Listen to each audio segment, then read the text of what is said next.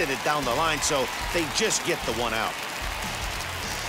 So next to hit is Paul Keys as he'll dig into the left-handed batter's box. Swing and a drive to right. There it goes. See you later. Over the wall, a home run.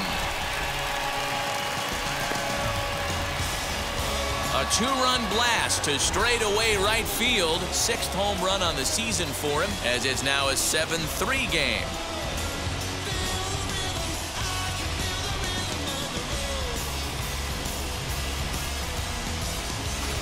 Boy, when this guy gets in a groove, he can hit him, and when he hits him in bunches. Hit a home run in last night's game, and if they continue to pitch him on the outer part of the plate, look out, this guy's going to do some major damage.